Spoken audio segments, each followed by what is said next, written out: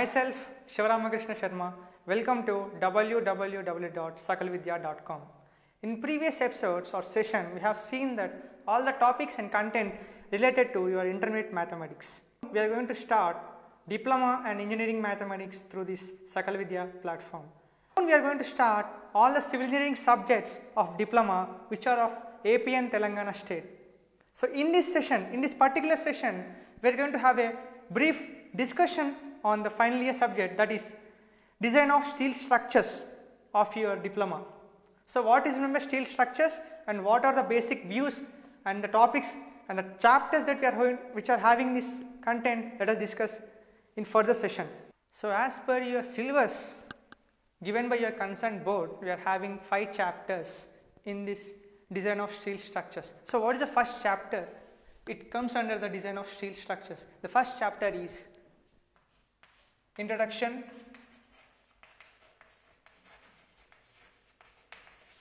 which has weightage of 3 marks. You get only one short answer. The weightage is 3. The second chapter is Design of Fillet Well.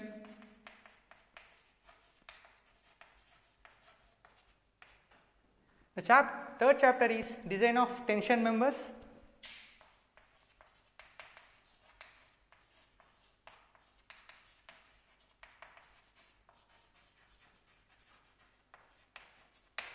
The fourth chapter is Design of Compression Members.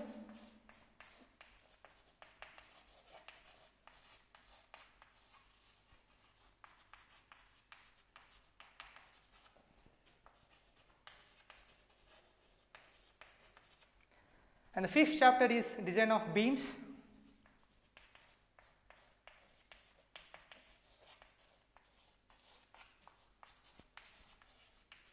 And the last chapter, as per your syllabus, is Design of Roof Trusses.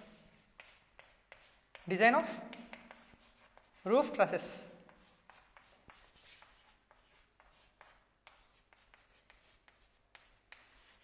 So as per your syllabus, the design of fillet well, it has the weightage of 13 marks. So weightage is 13 marks.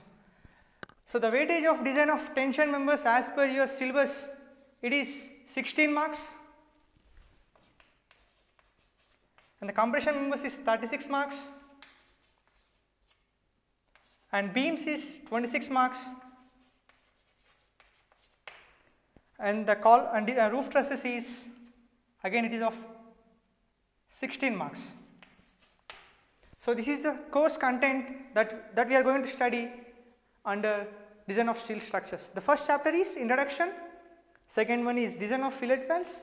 The third one is Design of Tension Members. And the fourth one is Design of Compression Members. Fifth one comes under Design of Beams. And the last chapter that we are going to study under the design of steel structures is Design of Roof Trusses. The first chapter in your steel structures is Introduction to your steel structures. It has weightage of 3 marks. We get only one short answer from this lesson. So before dealing with your introduction of steel structures, let us recap our concepts of RCC. And what is the difference between your RCC and steel structures? And what are the different types of design analysis and methods that you have been using in your RCC, and what are the methods that we are going to use further in your steel structures? So what is meant by RCC? RCC. So what is meant by RCC? It's reinforcement concrete structures.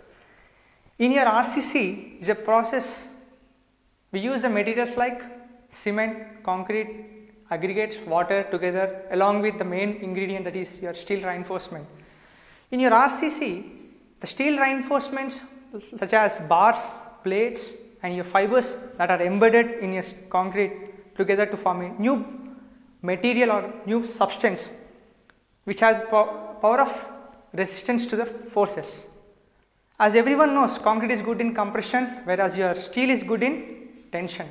So the compressive force along with your tensile force of steel together to form a new bond. This new bond has a capacity to resist the forces or stress that are acting on it to a long span, is known as RCC. So what is meant by RCC? In this, we use all the materials such as cement plus water plus aggregates along with your steel reinforcement.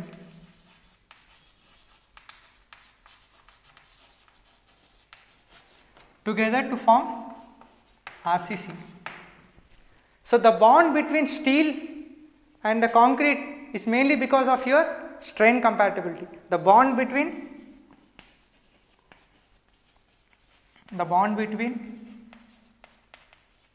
steel and concrete is mainly due to strain compatibility.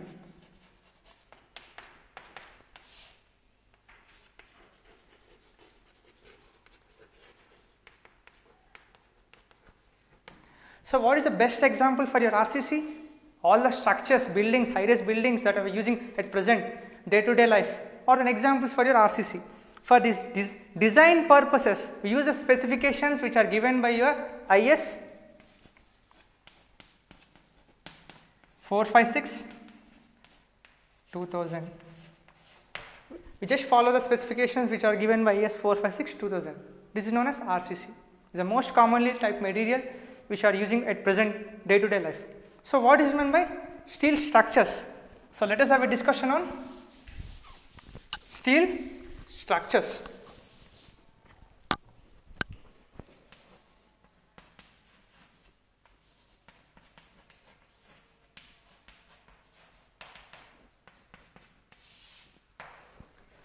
So what is meant by steel structures?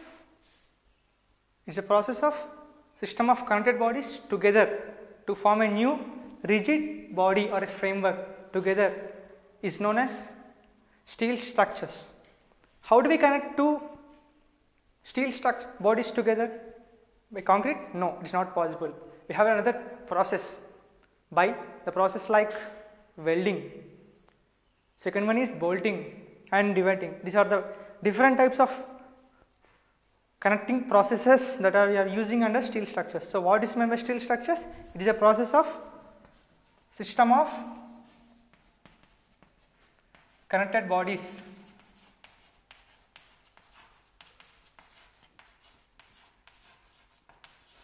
together to form a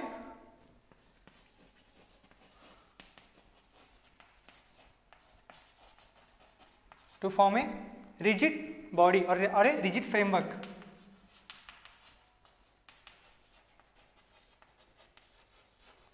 Is called as steel structures. For example, let us consider 3 steel members which are connected by the process of welding. This is a member, this is also a member, and this is also a member. We have connected by using the process of welding.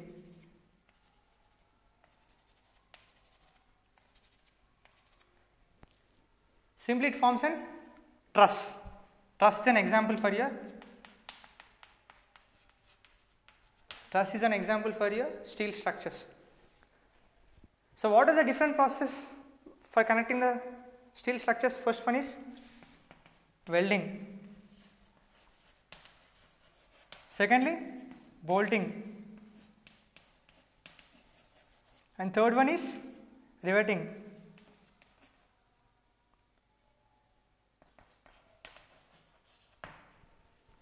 So what are the different types of process for connection of steel structures is welding, bolting and riveting. For analysis of and design purposes for your steel structures, we use the specifications given by IS 800-2007. For all the design and analysis purposes, we must use the code book given by your Indian standard, that is IS 800-2007.